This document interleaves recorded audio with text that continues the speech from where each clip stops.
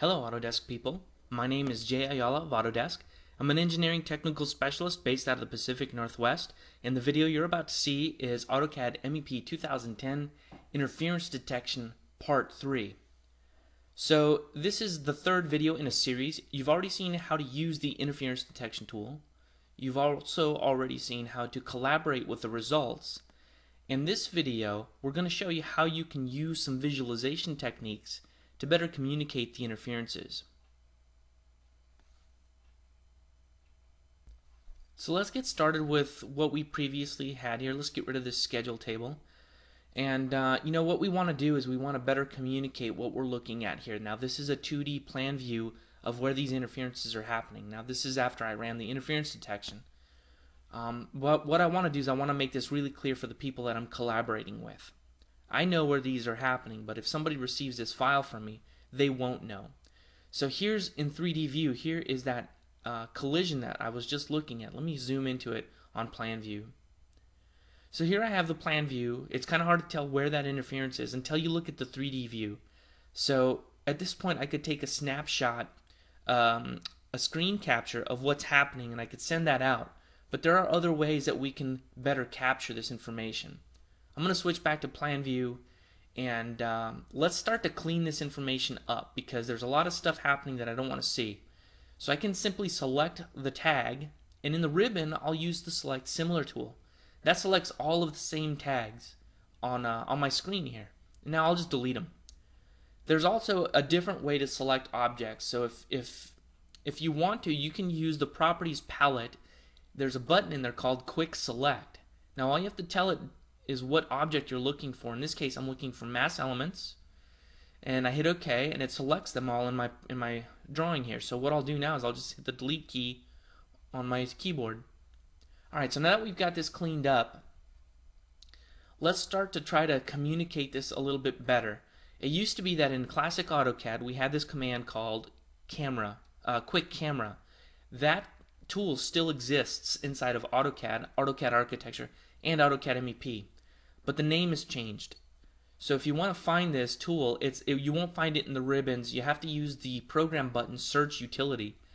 So here I'll just type AnyPath, which is the name of the command, and as you do that you can see all the different options that come up for this search here. So what I'm looking for is motion path animation. That's also the name of the tool. To issue the command you'd have to type AnyPath. So I'll just select it here, and it'll bring up a little dialog box, and in this dialog box there are different things that we can do. We have camera, we have target, and we have some animation settings.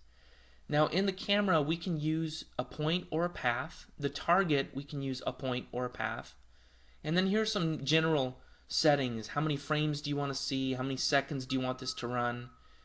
But before we get carried away here, let's just do a couple of basic things. Let's pick a path and let's pick a target. So right now I don't have either of those things defined yet. So what we're going to do is we're going to establish a path. And I'm going to use an AutoCAD Classic arc. And I'm just going to draw it right around where I want my camera to go along. And what it's going to do is the path is going to be above this interference, looking down on it. So what I'll do is I'll tell it that the elevation of this arc is at 40 feet. So it's looking down on this point. So let's take a look at this in 3D. Now if you want to make an animation of a 3D shaded view, you have to be in that view.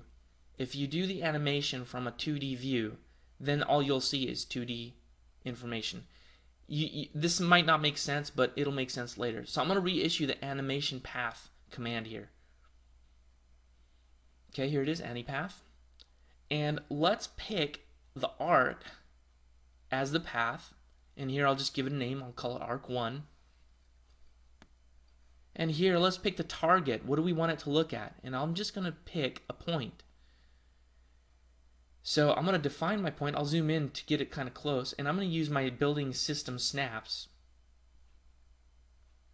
and I'll call this interference 1. Now here's a couple of animation settings. How many frames do I want per second? How many number of frames? But more than that, I want to do about 7 seconds worth of video here. And when I change that, my frames will automatically update for me. You see how we have 230 frames here now. And we can save any kind of file format we want here. I'll just do an AVI.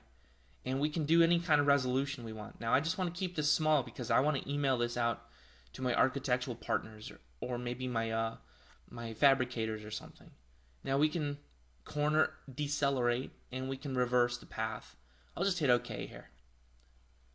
And it's asking me for a file placement. I'm just going to put it on my desktop and I'm going to call it, I don't know, interference.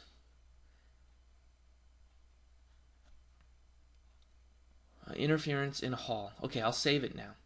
Now, it goes through this process very quickly. I haven't done anything to modify the video production, but as you can see, it's already on 50 of 200 plus frames.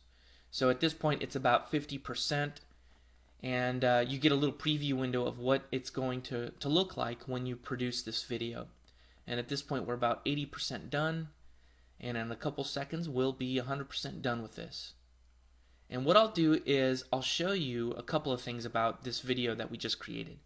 Now on my desktop, what we'll do is we'll look at the properties and what I want to focus on is the file size. It creates relatively small file sizes that you can email to your partners. And let's take a look at the result. What does this actually look like? As you can see here, this is the low resolution video capture of that interference. 4 things to remember about visualization for interferences. Use the animation path command, also known as motion path animation tool, to capture video context of an interference. Leverage the program button search capability when you can't find the tool you are looking for in the ribbons.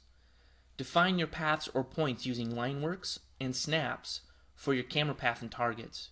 You can create videos of your 3D shaded models only when you're in that view.